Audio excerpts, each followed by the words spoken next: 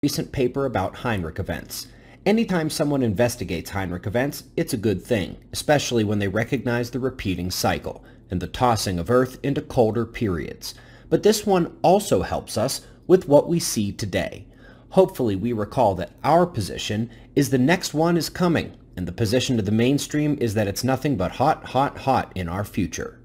The precursors to this cooling event are what have been speculated before: rapid ocean warming and weakening Atlantic meridional overturning circulation, also called AMOC. In other words, exactly what we see happening now. The harder it comes on, the more cooling will result as a function of cold freshwater melt, and indeed, this happens about every 6,000 years.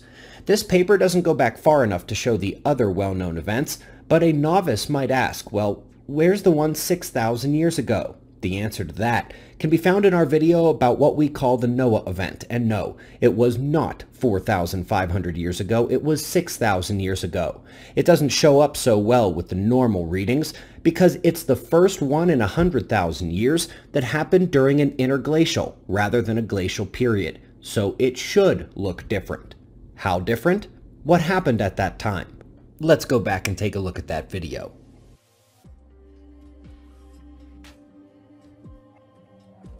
Good evening, folks. We covered this story Sunday, March 19th in the morning show, and a number of emails have come in asking about it. A lot of the focus on this story was how the South Atlantic anomaly is not a permanent feature, but a symptom of the ongoing secular variation.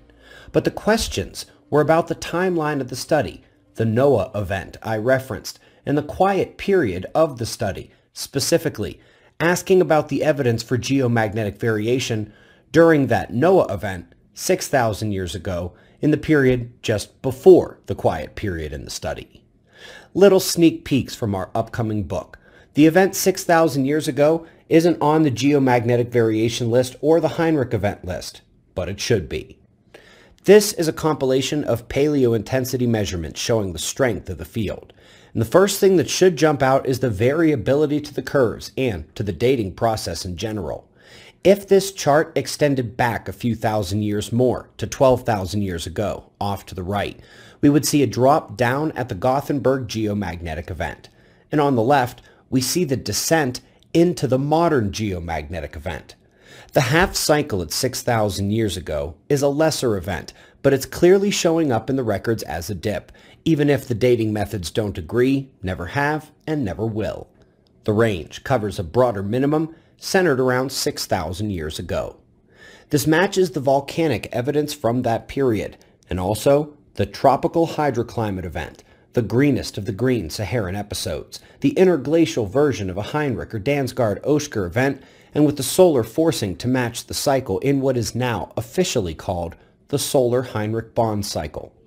The quiet period studied in this paper is the one that immediately followed the Noah event, and the fact that the quiet began right after the expected Noah event speaks further to the lack of quiet during the Noah event. Remember, they recognize these events at every 6,000 years into the past, but not the one 6,000 years ago. It doesn't look like the previous ones, which happened during glacial conditions, but we can still pick it out when we look at geomagnetism, volcanoes, and global paleoclimate data. This is the Noah event, the half-cycle event 6,000 years ago, and the full cycle setting a new age is what we are awaiting now. Indeed, during an interglacial, the volcanic, magnetic, and tropical hydroclimate events are more pronounced than the effects at the poles because the heating has less ice to melt than it would have had during a glacial cycle. Pretty obvious. For more on this topic, and all the things expected to come here in the following years to maybe a couple decades, look beneath the video in the description box. We've got the Earth Disaster playlist, and for those who prefer reading, this is a core topic of our latest book.